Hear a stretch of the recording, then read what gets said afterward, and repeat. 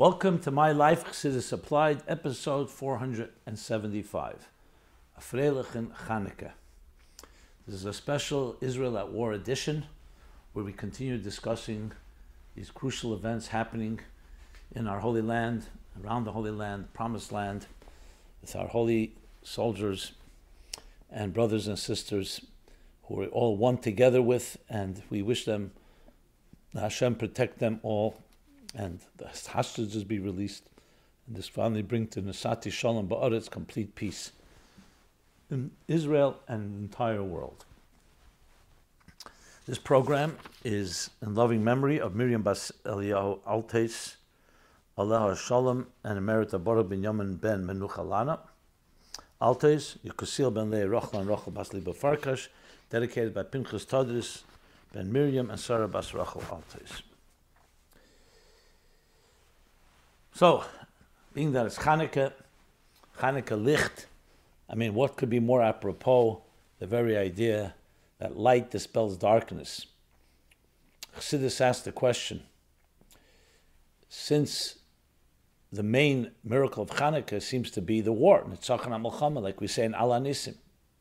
There's even Nuschos where it says Ala Milchamas, and that Nasata Giberim Biyad Chaloshim, and Mirabim Biyad Ma'atim, the war that they fought, the Greco-Syrian war against the Eden, and that war was the victory of that war.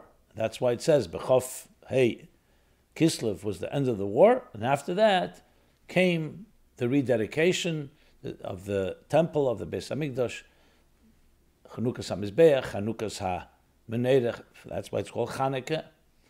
And they found that one crucible of oil that was pure, Shemen Zayizov, that was protected with the chesmei from the Kohen Gadol, with the seal, and that then burned. That was one miracle, and the next miracle that it burned 8 days.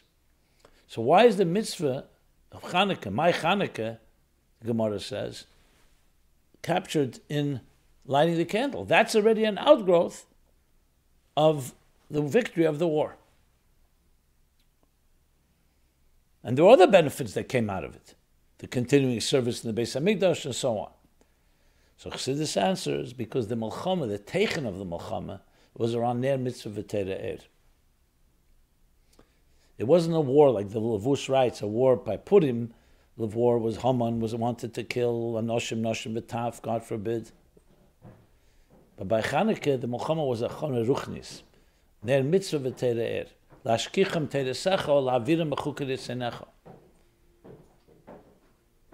Greeks didn't have a problem with Torah or with mitzvahs. But why Torah Secha? Why Chukei Ritzenecha? Torah, academic, wisdom, philosophy, ideology, theology. Mitzvahs, morality, ethics. But why associating with God? They were fighting against the Kedushas, the idea that we're connecting to something greater, not just the human mind and human morals. And that's also the symbolism of Shemen, pure olive oil. That's why Dafka pure. It's not just enough to light the menorah. It should be pure. It should be Kodesh, V'Toher. It should be connected to something greater than us, to Hashem himself. That was what their war was. So therefore, it wasn't incidental. The very war was around Ner Mitzvah V'Teira Er. So how does the victory celebrate it? Through Ner Mitzvah V'Teira Er, by lighting the candles, the flames. That teaches us, in our times, as the question, what lessons do the lights of Chanukah offer us? In this time of war, we're fighting a war now too, like they fought a war then. This war, unfortunately, is dealing with life and death, not just Ruchnis. But there's also the Ruchnisdika part of it. Like every war. We're fighting for what Eden represents, what Eretz Yisrael represents. So there are many lessons that you can learn from Chanukah in connection to this war. The first thing is that we need to know that as dark as the enemy is, as demonic as their hate is, our light and our love and our connection to Hashem is deeper and stronger and more passionate. And indeed, even a little light dispels darkness, how much so, more so a lot of light. So while we fight the war, we have to recognize that while we're fighting it, there's also the light that we bring into this world, the Kiddush Hashem, Look what's going on today. You see how Eden are coming together. Jews who seemingly felt they had no connection, traveling to Israel, supporting Israel, coming to shuls, wanting to know what they can do. The ner mitzvah Torah has never been so powerful. And it all came from darkness. That began on Shmini Atzeres Simchas Torah this year. Which, interesting, has a connection to Chanukah. We know the 8 days of Chanukah correspond to the 8 days of Sukkot, 7 days, and then the 8th day Shmini Atzeres, when it happened. So Shmini Atzeres is associated with Chanukah, especially with the end of Chanukah. The 8 days. To the point, according to Shammai, Beis Shammai, that you light the menorah going from 8 down to 1, like Porei HaChag. What's the Porei HaChag? The bulls that were offered, the Beis Hamikdash went from 70 downward. Every day, the number of bulls that offered were less. Peiches v'helech. The halach is like Beis Hillel, that you light Mailim B'Kedesh, every day grows from 1 to 8. But it just shows you the connection between then and Chanukah. So now we have Chanukah that's helping us deal with that darkness. And what way? Light. And light is always more powerful than darkness. But we have to hold on to it. B'Shem Hashem, Nigdel. Eile Berech ve'eile Basrusim. But we hold on to God. Exactly what the Greeks did not want. They wanted it to be human. No, it's the Hashem within it. Teresecha, Ritzenecha. So that's lesson number 1. And there are many other lessons as well. Bottom line is that we are fighting a war of offense, not just defense. The defense is necessary to eradicate any evil, just like it was necessary during the time of Chanukah. But what do you celebrate? You celebrate the ner mitzvah v'terer. And that will be the ultimate victory. More light, more kedusha, more holiness, more Torah, more mitzvahs.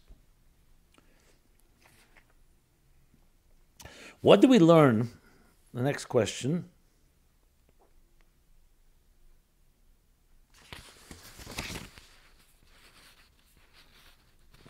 What do we learn from the length of time when the Chanukah lights must burn? Where it says, Mishatishka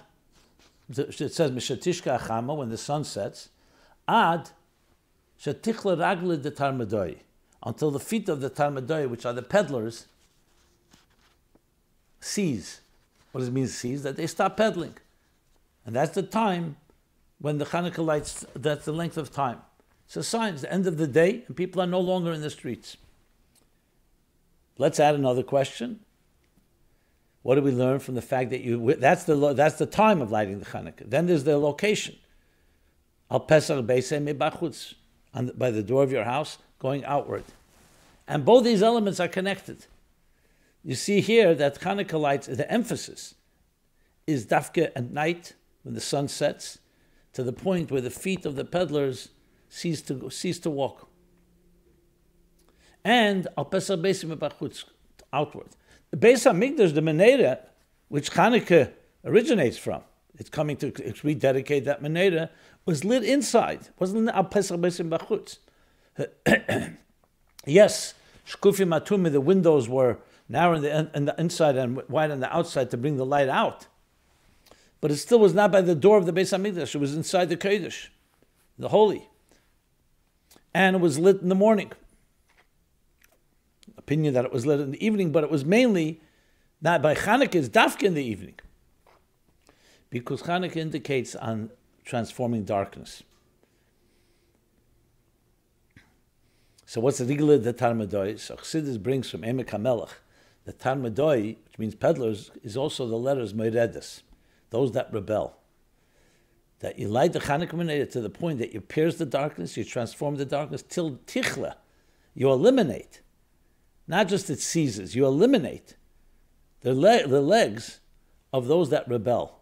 All those forces that rebel and are hostile to the divine, to godliness, you eliminate with Chanukah lights. And even dreidel Tarmudoi, meaning not just their minds, but their very beings, even their very actions, down to the legs, the lowest part.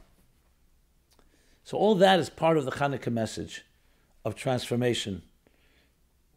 Transformation, especially in times like this, when you see the forces that rebel against God, that rebel against Kedusha, that rebel against holiness, against goodness. So Chanukah is coming to eliminate and ultimately transform. Okay.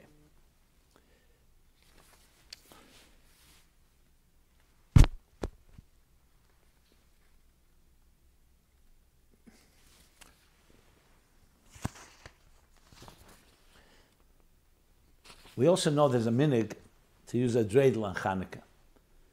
The truth is, in Chassidus, Chabad doesn't talk about it. The Rebbe makes reference to it in some places. The Bnei Yisachar, the Bnei Yisachar does talk about it, as do other Sfarim. The Remez in it, what it means, Nes Godel Hoyasham. So that's the 4 letters on the dreidel, the Nun, Gimel, Hey, Shin.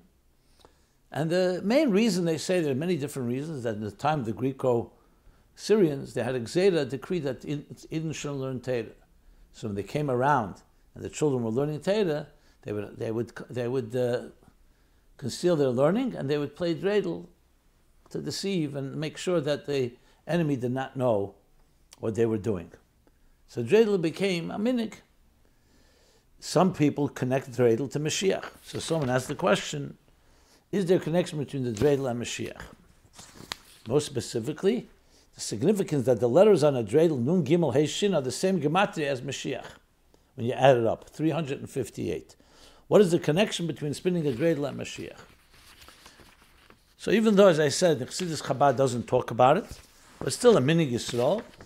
So the different explanations given for it. Moshiach comes, there'll be the transformation of everything, like we spoke, the darkness. So Moshiach and Chanukah are connected in that sense. Also the Shmeina Nesiche Adam, the 7 anointed ones, and Shmeina Yomim. 8 is always a symbol of transcendence, of Moshiach. 7 is a symbol of the structure of existence. And Shmeina is a symbol of Geula that will be beyond Shemer Saheka of the number 8, which goes beyond Chanukah. So as such, we say Nes Godel Hoyasham, and that place, Sham, as the Kut Torah explains, Sham means there. It refers to a Mokum of Klippus. That even in Sham, Nes Godel Hoyasham, you're bringing Kedusha and Elokus everywhere. So that's one of the explanations between the connection. What is relevant to our time is Nes Godel Hoyasham, B'yomim Mehem is Manazeh, that it should be exactly the same thing today, be transformation and the total conquering of the enemy, and the celebration of light like never before. And in practical terms, it simply means that every Chanukah, of course, we do with great passion and great simcha and joy. But this year, it should be a special emphasis, both in private, the menorahs in our homes, and also the public menorahs. The Rebbe said that Persum Nisav, a public menorah, shows the whole world, including the non-Jewish world. The Kedusha, the light of a Chanukah menorah that publicizes God's miracles. May they be in a revealed way, in a complete way, in Eretz Yisrael and everywhere in the world. Okay. Dreidel and Mashiach. Let us continue some more Chanukah. Who was Antiochus, and why did he have a problem with the Jews doing Torah and Mitzvos? So we have some information in Chazal, but we also have, there's a Sefer called the Sefer the Maccabees, Svarim that are called Svarim Chitzenim. They were not canonized. There's also Megillus and Antiochus. The Rebbe spoke about it, Chanukah Tov Shinun. Why Megillus Esther became canonized and became part of the Chav Dalet Sifrei Kodesh, the 24 holy books of the Nach, of Ksuvim. And Chanukah never became part of the answer is that because Chanukah travels to places even outside the Kisvei Kodesh, meaning outside of holiness, into the darkest of the dark. So there's discussion about Antiochus and the different Gzedas. So it's not official material, and some of it is not necessarily always accurate. But we do get a sense of what the Greco-Syrians were about, and Antiochus especially with his ego and arrogance. So when he thought the Jews were rebelling against him, he attacked them. And that's when the Maccabees rose to respond. So he represented essentially, like I described before, the Snagdus, the opposition to everything that's holy. That's why they went to desecrate the temple. And they brought, Rachmana litzlan, they brought unkosher animals, and they did everything possible to desecrate and defile, including the oil That's what Antiochus represented. And you found it throughout history. Our enemies they attack our Kedusha, they attack, maybe subconsciously, they know that our power comes from Torah and Mitzvos. That was Antiochus. Our response to him is the response of all anti-Semites. Not only will we not cower in fear and retreat, we'll become even more committed. And not only that, it leads to a holiday called Chanukah, just like Pari gave us the holiday called Pesach. So our enemies gave us the holiday called Chanukah. Had they not defiled and desecrated the Beis Hamikdash and the menorahs, we wouldn't have this. Haman gave us Purim. So we turn everything into a tremendous positive and a tremendous light. That's the lesson. And this is also applicable to the situation, what is going on today in Eretz Yisrael, the same message. Okay. So now there's a bunch of questions came in regarding, I mentioned before, the machlekes between Shammai and Hillel, how you light the menorah. Meisa v'helech or peches v'helech. Hillel says you light one candle the first night, two the next night, all the way till the 8th is 8. Mailam b'kedush. Shammai says you go the other way around. You start with 8 candles, you go down 7, 6, like Pari HaChag, which is peches v'helech, goes downward. One of the explanations is because the L'shitosehu, the L'shitose of Shammai and Hillel, we find in other places also that Hillel generally went according to Basar Poyel, so in actuality, and Shammai went according to Basar Keach, what was the potential. So by Hillel, you go actually, the first night is 1 candle. That's the actual. The second night 2, exactly as it was Chanukah. By Shammai, the miracle was that right away the first day encompassed all the miracles of all 8 days. So celebrate that immediately. Actualize that potential by lighting 8. Halacha is like Hillel. That's why we say one of the Rosh Tevis of Chanukah, Ches Neiris v'Halacha ki Beis Hillel. Ches Nun Vav Chof Hei. So a few questions that came in. What is the spiritual difference between Shammai and Hillel's opinion, and how to light the Chanukah candles?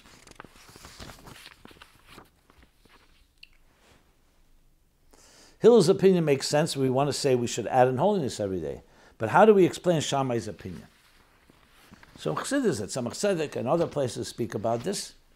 Both of them are obviously El ve'elu divrei Elokim Chayim. Both are words of God. Halacha is like Hillel. It's also interesting, Hillel is from the word Behilul Neireh, the candle that shines, that's bright. Because as I just explained, sometimes Kosher Koyach has a very big power. We don't have to wait till the 8th day to get all that power. As soon as the first day comes, you have all that power. So it really comes down to two approaches in Kedusha, in Aveda. One is at times you begin with a surge, like when you start something. For example, actually a Chanukah Sabayis. Chassidus brings that when you dedicate a home. Or it's like when you bring a child to school, the first day you give it gifts, you launch it. It's a launch. So when you start something, you do it with a trask. Other times, you begin step by step, and the trask comes at the end, at the conclusion. Each has a merit. So Shammai and Hillel each have a merit. That's one of the spiritual differences. And Aveda also, at times, at the beginning of your Aveda, you really want to give it all. At times, Ma'at Agashenu, you go slowly to integrate it. So it really comes down to 2 approaches, and they're not a contradiction. Each has their quality, each has their virtue.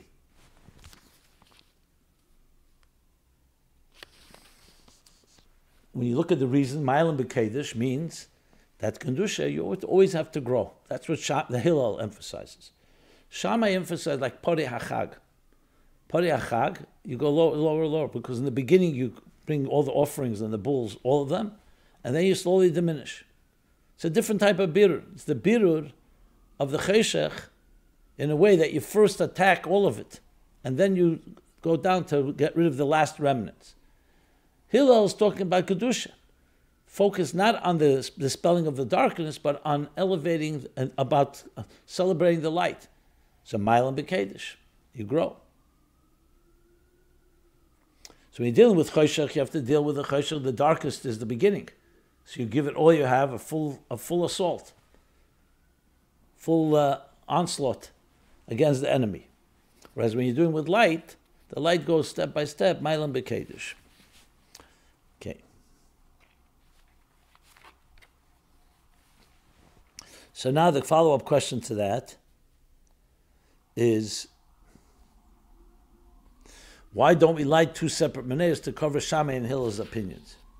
Some people put on 2 or even 4 pairs of tefillin to cover all the major different opinions in the order of the pashas. Why don't we light 2 separate menorahs to cover Shammai and Hillel's opinion? Well, with the tefillin, the main part of tefillin is Rashi. Then those we put on also Rabbeinu Tam. Then there's of course Shemush Rabbah and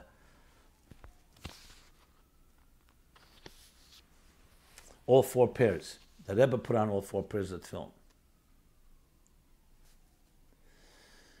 By tefillin, it's Hamshachas Hameichen and Midas, and it speaks in Svarim, and the Rebbe brings it also in the early Sichos. The Frierdiker Rebbe told him to put 4 pairs of tefillin, what each one has meaning behind it. Actually, the last 2 don't have a shel yad, it's all the shel rosh is the difference. So, when it comes to menorah, you're dealing with a mitzvah, you don't do a mitzvah twice. There, it's one mitzvah tefillin, and then at the end of the davening, you put on other pairs of tefillin. Here, what would be? You make twice the bracha? We don't make twice the bracha. That's on a very basic balbatisha level. On a deeper level, halacha kebeis Hillel means halacha kebeis Hillel. There, it doesn't say halacha is like one or the other. Rashi is Abashi, Rabbeinu Tam, and the other 2, which most of us don't do. You need to have special kedushas aguf. By Chanukah, you're dealing with one mitzvah, and the mitzvah is for all Eden, so it has to be something that is applicable to all. So everybody follows Hillel. To add a Shammai, another approach where you light 8, think of it, you're lighting 8 candles and you're lighting 1 candle the same night. Doesn't make sense. In addition to all the halachic implications of that, you light it at the same time, you light it afterwards. But on a deeper spiritual level, like I said before, it's either this strategy or that strategy. The halacha is to go step by step, Mailam B'Kedesh. So therefore, in halacha, there's no room for the other behavior. In concept, there's a value to that, but not in Maaseh B'Peil. So we don't do 2. That would be the most basic explanations. If somebody wants to add to that, I'm happy. Please write into chassidusapply.com, and I'll share that. So now let's go to the next question. Can we glean different military strategies from their opinions? Well, somebody wrote it this way. How would Hillel and Shammai argue about the best ways to win the war in Gaza if they were both army generals today? Hillel would emphasize starting slow with 1 battalion going in and every day adding more soldiers and equipment until the war is won. Shammai would probably order a massive barrage shock and awe attack on day 1 and then every day remove more soldiers and equipment out of Gaza because there's less and less that has to be done to win. Yeah, you could say that. In more strategies, you do indeed have that. You do indeed have 2 approaches. And that's one way to put it. Each case, in each battle, in each war, you have to, by case, determine what's the best way to go. But you can't do both. Going back to the question, why not do both? You can't do both. Either you begin with that full barrage, or you begin step by step. The halacha is step by step. That doesn't mean that in Gaza or in other wars, you have to go that way. As I said, each case has to be determined according to that given situation. And finally, one more about Shammai and Hillel. If Zos Chanukah is the true essence of Chanukah,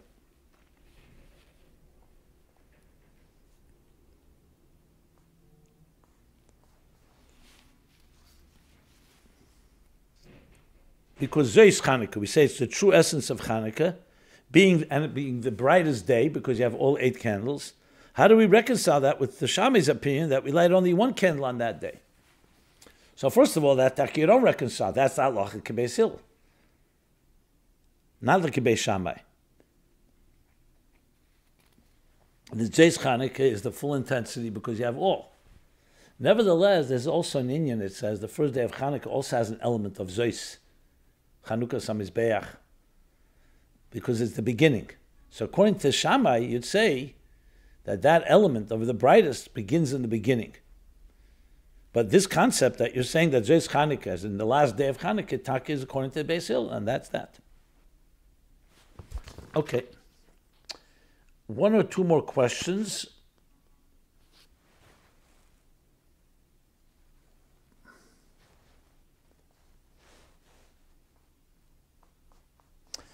About do our biblical enemies like Antiochus and Amalek actually manifest today, or are they more symbolic? Is Amalek an ethnicity or just an evil mindset, and anyone who subscribes to that mindset is considered Amalek? So, al pi halacha, most feel that Amalek has been erased, the actual Amalek. And that's why the Rambam writes in Sefer HaMitzvos of his, that how we mekayim a mitzvah when it's already, same thing with Hashchosis, with the Sheva Umes. So he says the mitzvah does not change, it's only the reality changes, it doesn't exist. But there's still the ruchnis of Amalek. Amalek is sofik, Amalek is krirus, kaltkeit, apathy. So that sense, that still exists, and that's why we have the mitzvah zochres asher oslecha Amalek in the Veda ruchnis. Can you say that when you find enemies, whether it's Hamas or others, that that's a manifestation or a reincarnation of Amalek? That you need to be an authority to say that. If a Rebbe says that, it's one thing. Do they have elements of it? Absolutely. But I wouldn't put it necessarily in a halachic way that if you destroy that enemy, it's like Mechias Amalek, the mitzvah says of Mechias Amalek. Which of course leads us back to Moshiach. Because Moshiach comes, we know the three mitzvahs. The Melech, Mechias Amalek, and going into Eretz Yisrael. So the Melech, so you could say that Mechias Amalek leads to being able to bring back Melech, to Melech Mashiach to be revealed and bring the Geula. So in concept, you could say that all the wars, and we know the last wars, especially with the Bnei Yishmael and Bnei Esav, the Zohar tells us and the Medrash tells us that that is the prelude to Mashiach. So in that context, yes, spiritually speaking. So we learn lessons from all these individuals. Doesn't mean necessarily that it's an actual Gilgal. And of course, symbolic, it's more of a Hira Ruchnius. Everything exists in the Ruchnius, the spiritual level. Okay.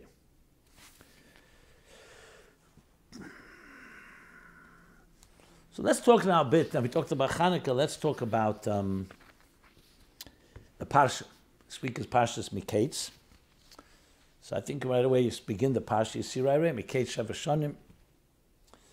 That Yosef, who was sold by his brothers into slavery to the Yishmaelites, Ishmaelim, ends up finally in prison after the story with Potiphar.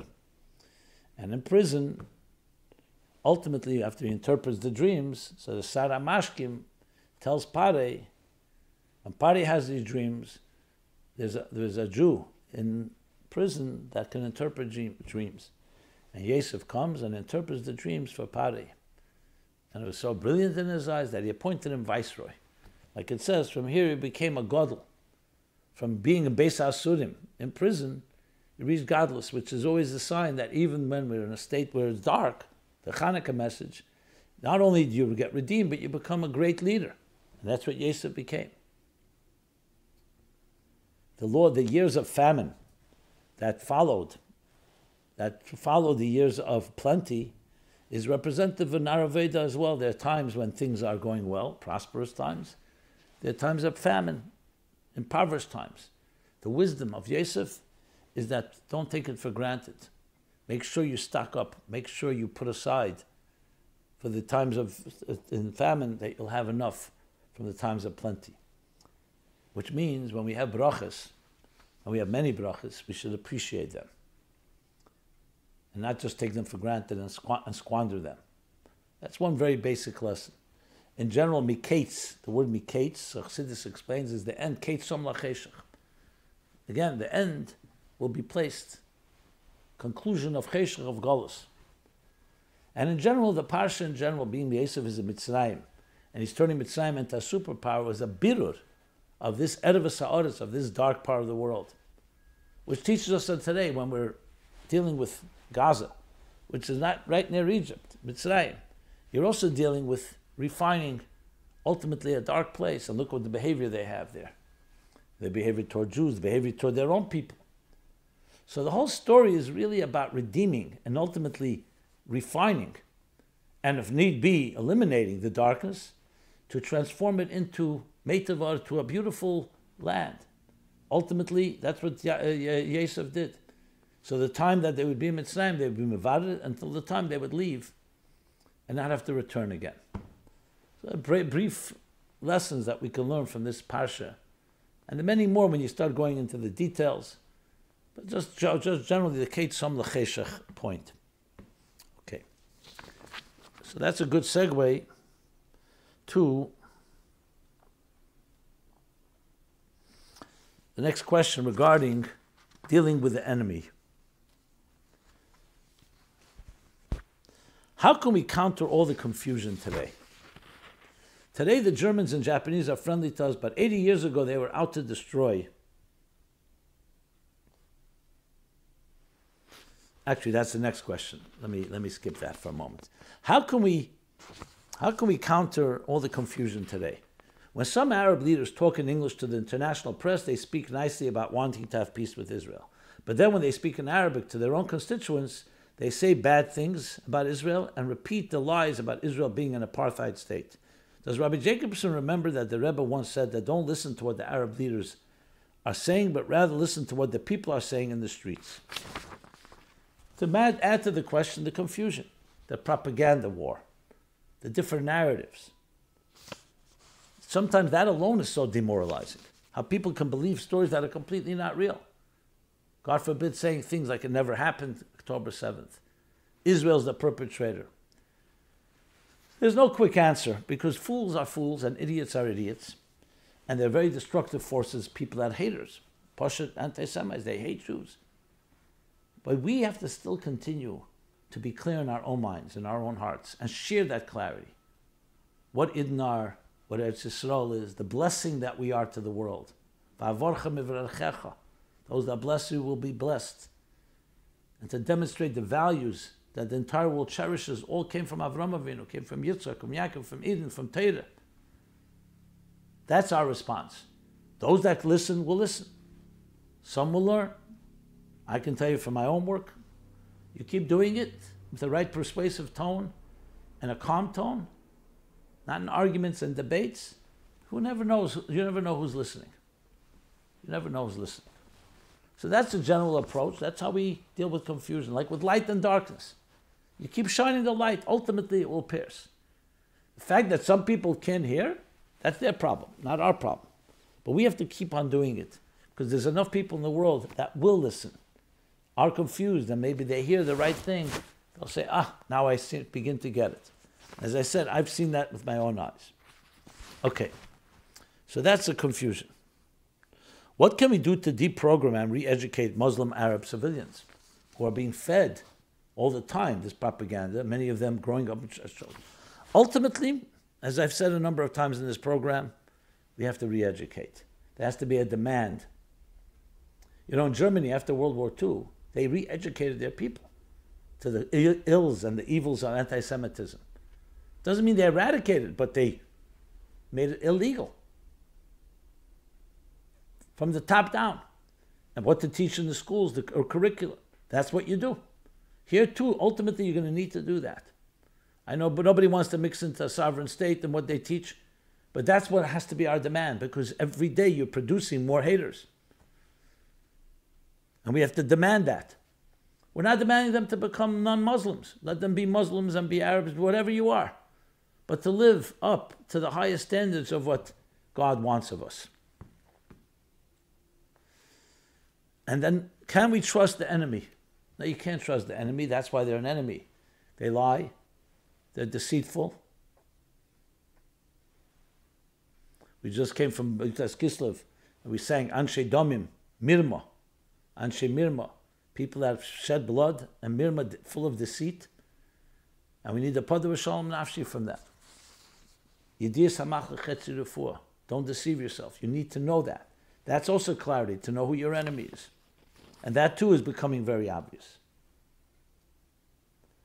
Which brings me to the person who wrote out the question more in detail, but I began reading earlier. Today the Germans and Japanese are friendly to us, but 80 years ago they were out to destroy us. What changed? And what can be done to deprogram and re-educate any Palestinian civilians that survived the Gaza-Hamas war, so that in 80 years they could be our friendly neighbors instead of enemies cheering our destruction. So I answered that question just earlier. We hope it shouldn't be 80 years. We hope it should be much faster. And we have to accelerate the process as fast as possible.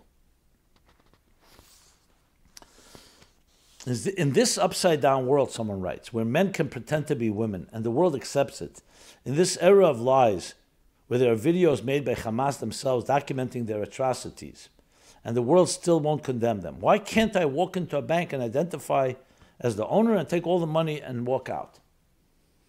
Yeah, that's the problem. That's what confusion does. This goes back to the confusion issue.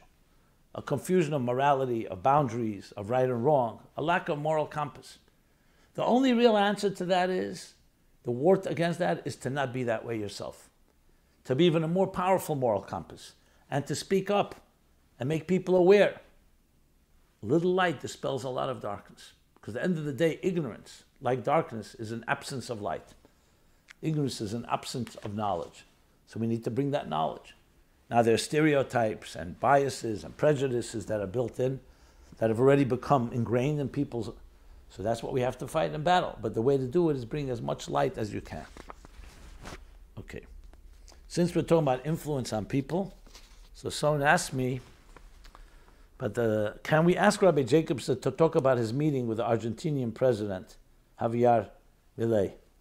Is he a nice guy? Was he friendly and down to earth? It is obvious to Javier Milei that he was a long shot to win, and it was the Rebbe's brachas that helped him win.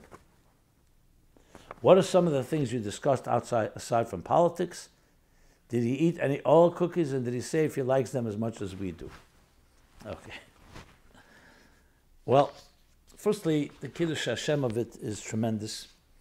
Argentinian president, country, a large country, 47 million people, coming to the oil, thanking the Rebbe, and being touched by the Rebbe's teachings. That's my connection with him. I gave him my book, Torah and Meaningful Life in Spanish, a few months ago. We spoke about Chazara, as he has already shared on social media and video on national TV. So there's the Kiddush Hashem, a person who has true love for Yidden and true love for Eretz Yisrael, and he has his head screwed on right. He understands where, if you asked him, like, why you gravitate, he said, because this is where values came from. This is where morality came from. And he came to see the Rebbe, to thank the Rebbe, because the Rebbe is the ultimate spiritual leader. He wants to be a leader like that. That's what we talked about primarily. I can't talk about the cookies. You'll have to ask someone else about that. As far as down to earth, to me, he was very humble when I sat with him. Very down to earth, yet grounded. Not about himself. Was listening closely, interested, learning. And I think his actions speak for itself. And God should bless him. I told him that the heart of leaders is determined by God, that he should be a true leader, not just of his country, but the whole world can use a good voice, a moral voice, a vision of life. So I believe it's Hashgacha Pratis that he becomes a leader during this time of war in Eretz Yisrael. Is he a perfect human being? I'm sure he's not. I don't know him that well. I'm sure he's going to have plenty of political battles. People don't like change. But God should bless him. He should have the clarity and bring that clarity to his people and to people all over the world. That's what I would like to say about it. And I said that more or less. That was what we discussed about what that vision is like, how to make a better world, how to empower your citizens, not just a political and economic welfare, but also with a vision, with a commitment to their calling, to their mission in life. Well, as we're talking already about comments, someone wrote the following. I'll read that. Hi, Rabbi Jacobson. Shalom uvracha to you and yours, your family and your people. Kol hakavod on your tireless and awesome efforts to spread Chassidus. In honor of Yutas Kislev and its inherent mandate to spread Chassidus, please become a presence on the War Room with Stephen K. Bannon and or Charlie Kirk. Real America's Voice News. I tried to do this the other way around by suggesting you myself, but I have been unable to get their contact coordinates. Yesher Koyach. Well, thank you. Maybe we'll pursue those leads because today we do have the opportunity, the platforms, to reach as many people as possible. Thank you for that vote of confidence. And let us now move on to the next part of this program. Okay. Let's deal with now the end story. How does the story end? So we've spoken about this in previous weeks, that the story ending is Moshiach. Not just because we're desperate, we need Moshiach, that's a given. But because all these wars and all the wars through history and everything came down to be mevared, to clarify, to separate, and ultimately to refine the world. So the battles are not just defense to eliminate enemies that will kill us, that want to kill us. It's to bring Moshiach to the world, the Gula to the world. So we spoke about this in earlier weeks, right after the war began, if you want to call it that, after Shmini Atzeres, after Simchas Teda. But there were a lot of questions that came in, and I'd like to address a few of them. Do the prophets foretell current events? The answer is absolutely. In the book of Daniel, in Yeshaya, in Yecheskel, and other places, some of it is more obvious, some of it is more covert, more cryptic, more concealed. But especially when you read the commentaries, you see that they were foretold all the empires to come and all the nations to come and the battles, and especially the last birur of Edom, Esav, Bnei Esav, and Yishmael.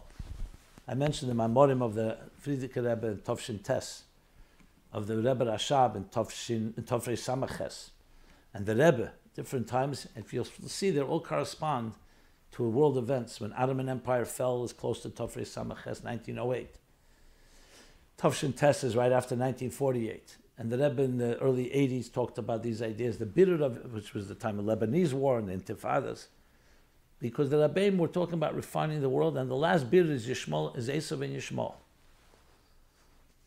So when you look at the prophecies, including what we mentioned in Parsha Lech Lecha, Bris Ben Absarim, that vision is connected to the nations that would come and the battles to come. The ladder, Sulam, the ladder that Yaakov saw in his dream, is also the empires that would rise and fall, the nations that would rise and fall. And ultimately, the end story is always, Achri Ken Yosef B'Rechush God, like it was by Mitzrayim, Ki Meit Seischem Eretz Mitzrayim, Aren and Reflois, so to be from this Golus. Achri Ken Yosef B'Rechush God. So the prophets absolutely foretell it. Are we meant to go and comb through the prophets and find out every prophecy? I mean, it's interesting. I gravitate to the approach that what the Rebbe says, an authority like the Rebbe says, that's something obviously you embrace and you study. The Alkut Shmeini, we talk about the Molech Poras and Melech Harvi, and that Tzigiyas Mangulaschem, the Zeir Seif Parsha Ve'era, the Zeir Seif Parsha Bolok, and other places that are clearly speak about it. But absolutely, it's there in the prophecies, and that shouldn't be a surprise.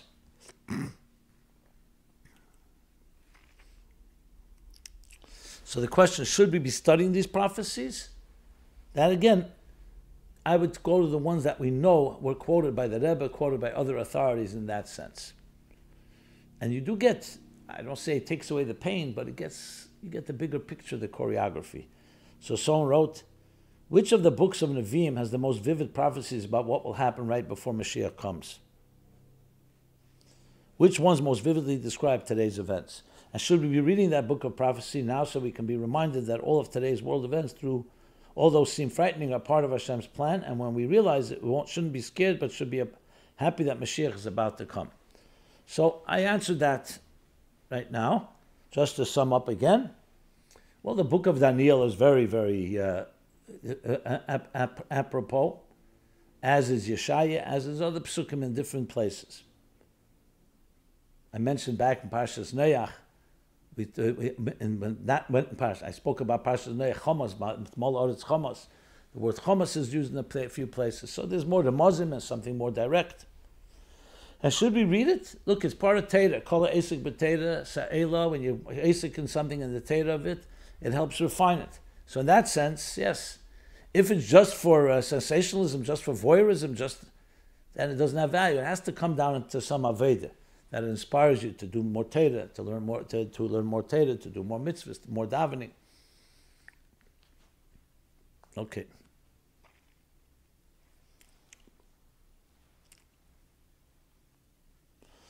Was it in a form of prophecy, or were they wise men who could discern patterns and predict the future?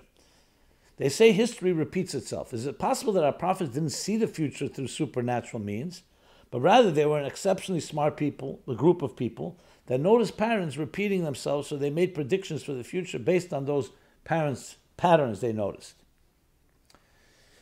The answer is both. This Chochem Odav Menovi, a Chochem Reyes Hanel. A Chochem, a wise person, can see from the patterns, can anticipate, can connect the dots. But a Novi is actually someone who's prophesizing. God is speaking through him. So God is speaking through him. So it's not just a wise person that foresees. Are there situations where a prophet is speaking like a wise one and not as a prophet? There are cases like that. So both are valuable, but they're two different levels, Chacham and a Novi. When it comes to the events of our times, so there are things that were said as Batur Nevuah, and there are things definitely said to Chacham. Some of the sikhs of the Rebbe I would categorize as Chachma, where the Rebbe describes how the world is evolving, the things we see in technology and politics, and we're coming to a point of Moshiach and Geula. And then there were things where the Rebbe may have said Beferish, when he said during the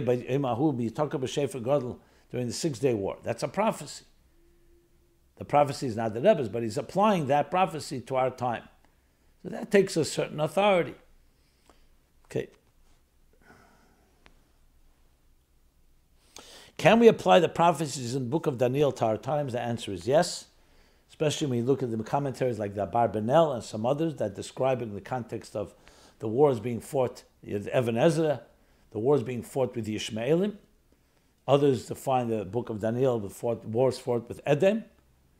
So there's Edom and Ishmael, and then there's the combination of both. So the answer is yes.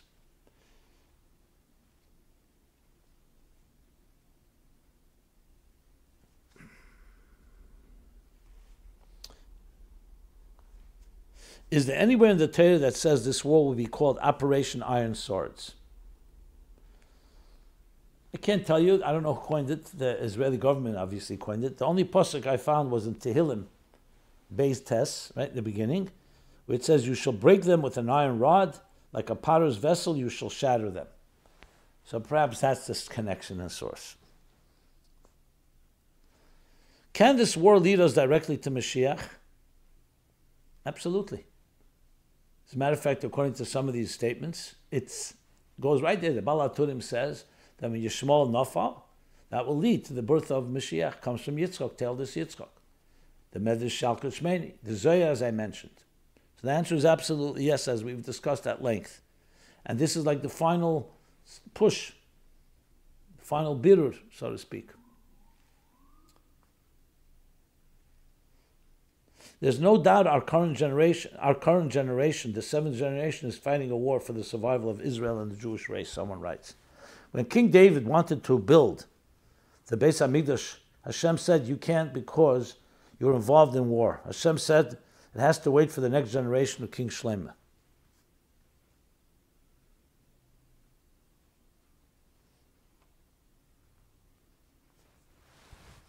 How do we reconcile that Hashem won't let a generation involved with war to build the Beis Hamikdash, with the clear statements in Basel Gani that our generation, the seventh generation, will bring the Shekhinah back down to our physical world, which means rebuilding the Beis Hamikdash where the Shekhinah dwells. Is it possible Hashem will not allow Mashiach in our generation because we are involved in a war? And if Hashem is okay with sending Mashiach in our generation, even though we are involved in a war, then why would Hashem not allow King David to build the Beis Hamikdash? I'm not really sure what the question is. I just read it because I try to honor everybody and respect everyone's questions. It says because Dam Rav, there was blood on his hands, he fought wars, and Hashem did not let him to build the Beis Hamikdash. But he prepared the ground, and Shlomo, his son, did build the Beis Hamikdash. We are fighting defensive wars, Pekuach Nefesh. That's not something the same situation. And also, we're thousands of years later, and the Geula is right on the threshold. We know that. So to say that these wars are in a way Chaz v'Shalom, punkt the opposite, the exact opposite. The Milchamas are actually preparing for the Geula. That's what I would say. Okay. If Mashiach came today,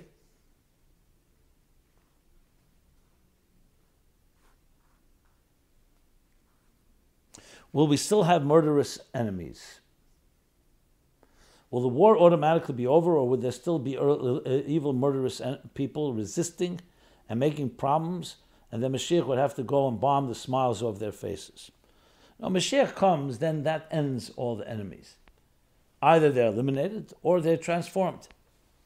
That you need to know. And then a bunch of other questions came in about when Moshiach comes, will all Hamas members, include the pro-Hamas protesters all over the world, be brought to justice and hanged from a tree 100 cubits high, just like a Haman and his evil 10 sons? I can't tell you whether it'll be like that, but definitely Moshiach is bringing Kedusha into the world. And that's what we need to know. Will Mashiach have supernatural powers to destroy our enemies? Hello, Rabbi. We were taught that the Mashiach has to be a human being and not an angel. Our question is, will the Mashiach be a human with supernatural physical powers? Will he be able to fly around the world and stop pogroms with his bare hands? Will he be able to go to college campuses and smite woke liberals who are calling for killing the Jews? Well, no, that's not what Mashiach does. Mashiach is Gilead Lakus in this world. When there's Gilead Lakus, automatically all this disappears. So I understand you think of it in very, very physical terms. We have to do what we have to do now. When Mashiach comes, it'll be a world like the Rambam says, Le'rov, Le'melchama, Molar is Deis Hashem. I mean, there are different kufas. But that's what you have to remember. When it says, V'yilchem Melchamas Hashem v'natzeach, some say it's a spiritual war. We don't know what the exact war it's indicating. But I think you have to get out of your mind that idea that Mashiach is coming to destroy Hamas. That's not the idea here at all. Hopefully, with Hashem's help and Hashem's blessings, the Tzahal will do that. Okay. But I understand the temptation because of all our anger and all our grief. We want Mashiach to come finally and finish this whole mess. I got it. Okay.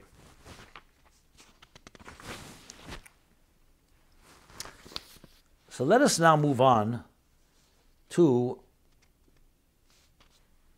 who owns the land of Israel. How do I respond to people who claim that Israel is occupied Palestinian land?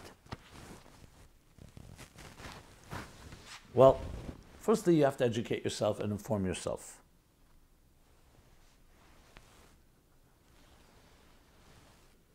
Open up a Chumash and read in Parsha Lech Lecha, whose land is Israel? God gives it to Avram. He promises it to him. Avram indeed even buys parts of the land. Open up the Rashi on the first pasuk in Chumash, and he says, why does the Torah begin with Bereshit bara Elokim, and not with HaChodesh Ad Elechem, the first mitzvah? Because there'll be a time where Goyim will say, Listim atem, you stole it. Exactly this question. You stole this land from us. So Hashem says, I'm beginning the Torah that I created heaven and earth. So say to them, Koyach Maisev Higel Le'ameh, Losis Lehem Nachlas Goyim. The Eibishter Koyach Maisev, I created the world. I gave it to the nations. Then I took from them a piece and gave it to the Jewish people. So it's yours. And history, long before there was Muslims, long before there were Christians, long before there were Arabs, long before there were others, the Jewish people lived in Israel for many years. And they built a first temple and built a second temple. And we still pray in that direction. It's the center of our lives in every possible way. And we remember it. In Ishkachech Yerushalayim, never to forget Jerusalem, never to forget Israel. Spiritually, it's the vortex. And Mashiach comes, all of us will return there. Now there are millions of Yidden there, Baruch Hashem Ken Yirbu. The burden of proof, someone should ask us, is a pure chutzpah. Everyone else are occupiers. When the Jews went down to Egypt because of the famine, their neighbors went and moved in. And when the Jews came back, they didn't want to give it up. Then the Assyrians and then the Babylonians attacked Israel and expelled the Jews. Then the Romans in the Second Temple. And throughout history, that's our story. Who are the occupiers? It's ridiculous. We're the residents, indigenous nation that belongs there. The natives, yes. Have others lived there? Yes, that's fine. and Israel's not kicking anyone out. But it's just a pure, I don't even know what to say. Historically, biblically, religiously, whatever you want to. And if you don't know enough of it, study. The fact that Jews left, they were sent out, but then they continued to come back to their homeland. And if the Arab world, the Muslim world, would lay down their arms and stop calling for Israel's destruction, they would have total peace. And they could thrive as well as many Arab Israelis do in that country. Okay. Thank you and Yeshar Koach on all the videos you have done and are doing. They are much needed in today's world. I wanted to ask you a question, read Rashi on Bereshis 1:1. Everybody talks about it. It was only when I heard you say that it meant Hashem gave the land to us originally that it helped. Why? Because when I read the Rashi, it seemed indefensible to the atheists who say people do things in God's name all the time. Here's my question. If you look at Rashi 9:26 and 12:6, that's in Sefer Bereshis, says Noach gave the land to Shem. Then it says the Canaanites was in the land, meaning they conquered it. This leads me to believe that when Joshua and Israel went into the land, they were reconquering it. We know from our Masada that Hashem thought of Israel before creation. The land was designated for us before the creation of the world by the Creator. This information helps me. It gets only I get only frustrated with Rashi on 1:1 because it seems so easily dismissible by our enemies, Chaz v'Shalom. No disrespect to Rashi intended. What do you make of this? Why don't more people talk about Rashi 9:26 and 12:6? Sincerely.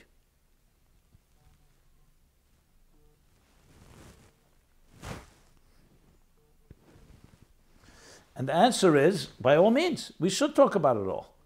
But the Rashi, the first Rashi, or the Rashi in the first pasuk, obviously is the most blatant, because it says clearly the argument that it'll be that you'll say we stole it. List him. But by all means, you should use the other sources as well.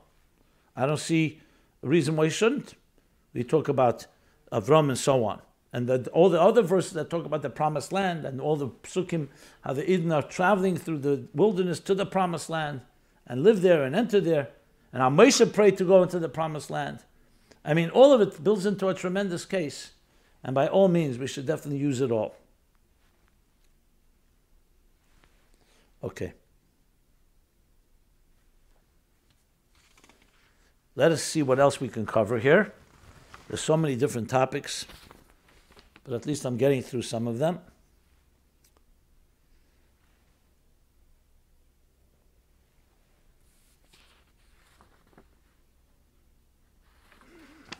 So let's do another one or two on this topic as well.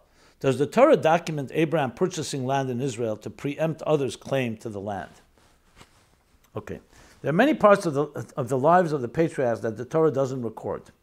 Maybe the Torah felt it was not important for us to know. We don't know how and where Avram and Sarah met and fell in love and decided to get married. We don't know some of their daily hobbies that they enjoyed. None of Sarah's challah recipes are recorded. But when Sarah passed away, the Torah could have just simply said she passed away, but it goes into great detail, describing how Avram met a landowner named Ephron, who offered him the cave of Machpelah for free as a gift to bury Sarah in, but Avram refused the gift and said he preferred to pay the full price of 400 silver shekels for the value of the land, and that they signed a contract deed for the transaction. Is it possible that Torah felt these details were important to include, so in the future, if anyone tried to say you stole the land, Avram and his descendants could show a valid contract that he bought the land? Can we today use this story in addition to the story of Hashem promising us the land to prove we are the rightful inhabitants of Israel and not the Palestinians? Absolutely. And that is indeed one of the things that we can use, among many, many others, if that needs to be the case. Remember, there are people who are not interested in hearing anything. But those are looking for the truth. The story is endless. I mean, I could sit here for hours, for days, for years probably, to build a case. The mere fact that we even have to do so is ridiculous. The most best-selling book on earth forever. The Bible says it. You don't want to accept it as a religious document, a historic document. And it wasn't written yesterday. And it's the basis of Christianity and the basis of Islam. It says it there.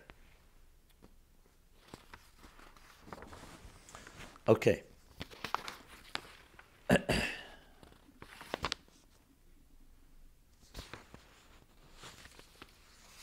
So let's conclude this special program on Chanukah with something again about Chanukah and about a positive note. Because at some point you feel like almost, I don't know, you feel polluted by even engaging in these conversations. They have to be engaged because people are so ignorant and there's so much misinformation and disinformation. But let's remember this. The Ramban writes, beginning of Parsha Ba'aleischa, that even though the menorah Chanukah actually comes to rededicate the menorah of the Beis Hamikdash, which was a ner tamid, burned forever. But then the Beis Hamikdash was destroyed, so those flames were extinguished, begashmis at least. Aber haneres halalu, these flames of Chanukah, einan p'teilin le'elam, they will never be eliminated. They will never be extinguished. As we see, even throughout Golus, Chanukah, even the darkest times, even the Holocaust, to light that little flame. 1, 2, 3, all the way to 8. It's a tremendous lesson in resilience, in the indestructibility, and of the nitzchias of Am Yisrael.